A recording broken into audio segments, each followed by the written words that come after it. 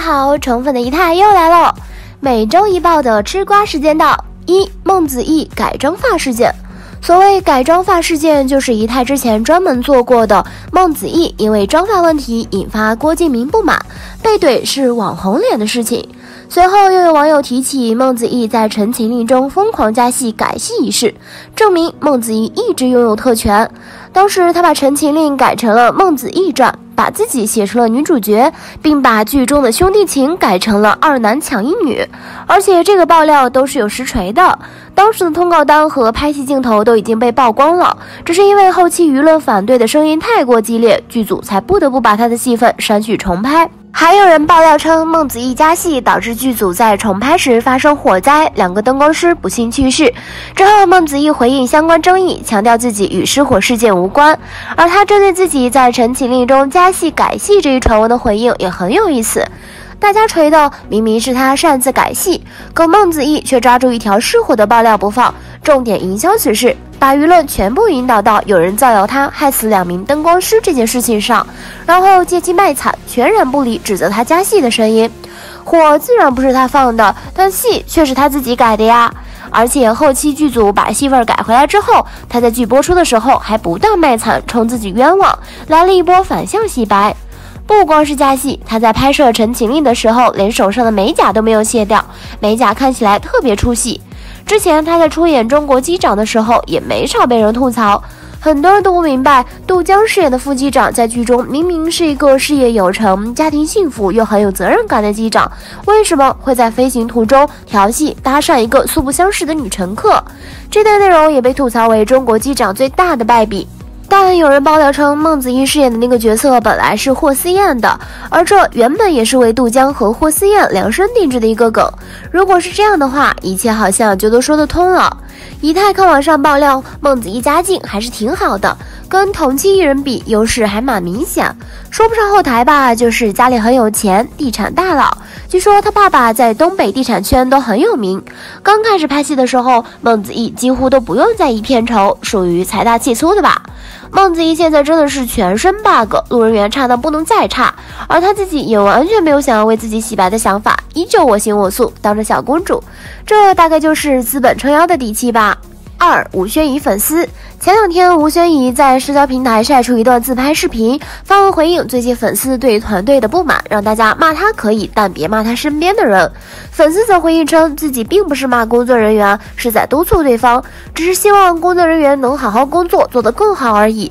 而矛盾不断的源头则和宋茜当初的亲妈粉大战有点像，主要是吴宣仪最近的几套舞台造型粉丝都不是很满意，妆容迷惑再加上舞台的死亡打光，让吴宣仪的整个脸看起来又黄又油腻，而她的服装也被吐槽太难驾驭。之前她的造型甚至还出过丝袜勾在一起这种安全问题。然而在舞台上，吴宣仪还要和同期的秀人打擂台，所以她现在还是蛮倚重造型团队的。只是现在粉丝3天2头就会问候一下工作人员，这导致吴宣仪夹在中间很为难。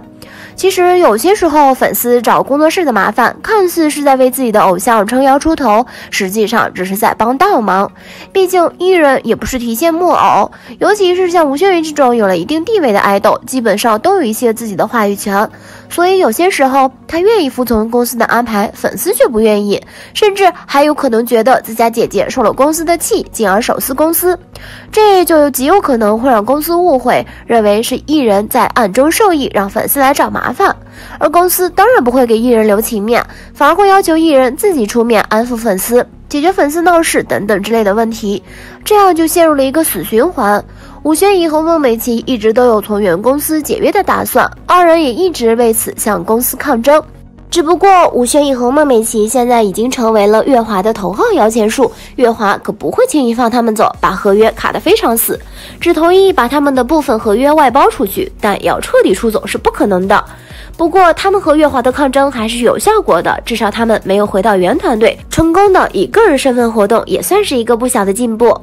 3. 黄子韬捧徐艺洋。黄子韬在某直播中正面回应了与徐艺洋的恋情传闻，称对方是妹妹是家人，大家组 CP 也是为他们送热度。徐艺洋和黄子韬的传闻真真假假，假假真真。不过黄子韬对徐艺洋是真的很好，几乎把自己公司的大半资源都砸在了他的身上。但徐艺洋现在的发展状况没有很好，当初黄子韬为徐艺洋买出到位，没有买成功，顺势给他安排了终极洗白方案，让他以微毫之差落选，反向收割了一波粉丝。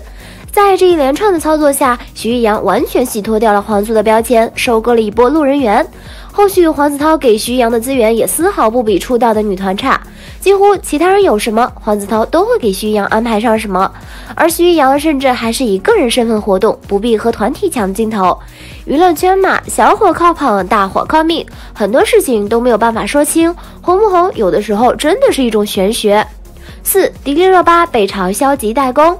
迪丽热巴作为某款游戏代言人亮相了游戏的直播活动，并和同为代言人的华晨宇、王一博、杨超越组队打游戏，但迪丽热巴甚至连一些游戏中的基本操作都不知道，她的游戏水平也被吐槽太菜。还有不少游戏玩家吐槽迪丽热巴消极怠工，称她作为代言人居然不做准备工作，对自己代言的游戏一无所知。估计迪丽热巴也没有想到自己有一天会因为游戏玩得太菜被 diss。